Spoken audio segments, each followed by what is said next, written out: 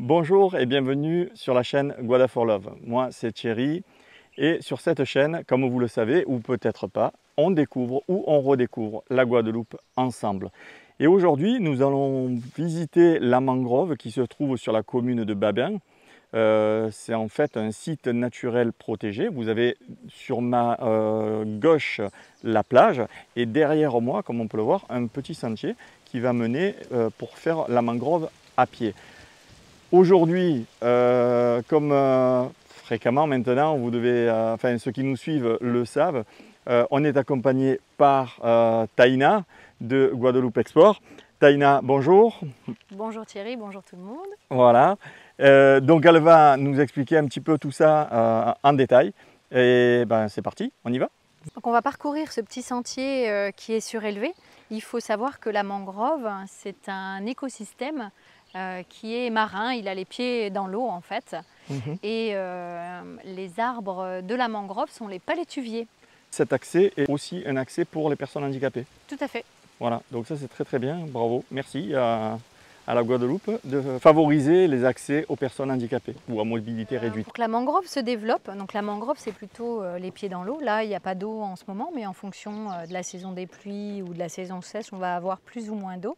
Et on va avoir plusieurs types d'arbres qui poussent, les palétuviers. Donc on va avoir les palétuviers qui ont vraiment les pieds dans l'eau, qu'on verra tout à l'heure, que sont les palétuviers rouges. Ils ont leur tronc et les racines qui se mettent en échasse, donc ça leur permet d'avoir les pieds dans l'eau et après de pousser et de grandir. Et puis là, on voit les palétuviers gris et blancs qui, eux, vont ressembler plutôt à un arbre, mais on voit toutes les racines qui ressortent au niveau du sol. Et donc, ces racines sont les pneumatophores. Et donc, c'est ce qui leur permet en fait de filtrer le sel de l'eau et de pouvoir consommer leur eau sans sel.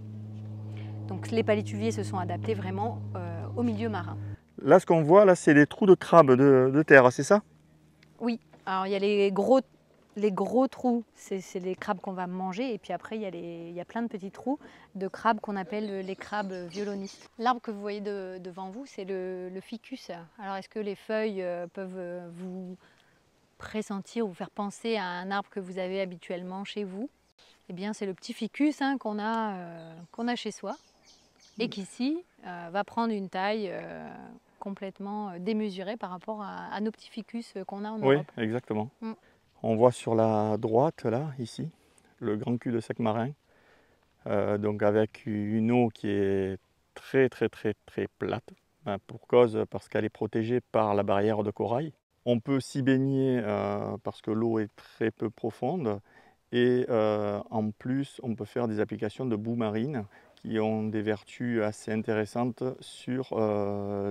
pour les os, pour tout ce qui est rhumatisme, etc. Voilà. Donc tout à l'heure, on a vu les palétuviers gris et blancs qui sont plus vers l'intérieur des terres, qu'on a traversé sur le petit chemin. Et là, qu'on est vraiment en bord de mer, on arrive à être derrière et on voit vraiment l'enchevêtrement des palétuviers rouges. C'est vraiment la spécificité de la mangrove. Et puis, quand le palétuvier rouge va grandir, il va lancer ses racines depuis les branches qui vont aller dans la terre. On les voit ici par exemple, les branches, elles vont aller atteindre la terre. Et puis pour se reproduire, le palétuvier va lâcher un petit haricot là qu'on peut voir ici. Il va tomber sur le sol.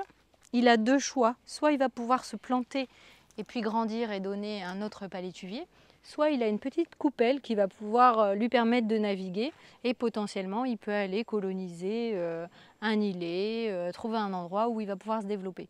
La mangrove, elle grandit vraiment dans des profondeurs de 50-70 cm de profondeur dans des eaux plutôt calmes, d'où tout le grand cul-de-sac marin est entouré de mangroves. Le petit cul-de-sac marin également en Guadeloupe. D'accord. Voilà. Voilà, on se fait un petit peu piquer parce que c'est le mauvais horaire, je crois. Hein. Voilà, en fait, en début de journée et en fin de journée, on a ce qu'on appelle les yin-yin qui viennent vous embêter et vous picoter. Oui, là, je les Là, sens bien, les là, tu yin-yin, les là. sens bien. Ouais, je les sens Donc bien. voilà, donc c'est vrai qu'il vaut mieux venir dans des horaires, mais bon, si on veut voir le coucher du soleil, il faut venir un peu plus Oui, tard. exactement, exactement. Ben, c'est bon, ça vaut le coup. Taïna, tu testes la boue? Donc voilà, en fait, l'idée c'est d'abord d'aller dans l'eau. Il y a des endroits où on va plonger en fait et creuser à ses pieds et trouver une boue. On va en défaire toutes les algues qu'on peut retrouver. Et donc on a vraiment une boue qui est comme ça, foncée, et elle a ses vertus. Donc après on s'en applique, on fait sécher. Quand ça va sécher, ça va devenir gris clair. Et puis après, on va frotter pour enlever la boue. Et donc les anciens, comme c'est transmission orale, les anciens disent que ça fait partir les douleurs rhumatismales. Donc voilà, et puis après un deuxième bain pour pouvoir s'en défaire complètement. Voilà, cette vidéo arrive à son terme. Encore merci de l'avoir suivi. Donc comme vous le voyez, on a de superbes paysages en Guadeloupe. Donc ça donne envie de venir, de revenir, de visiter tous ces lieux magnifiques. Et cet endroit en fait partie énormément.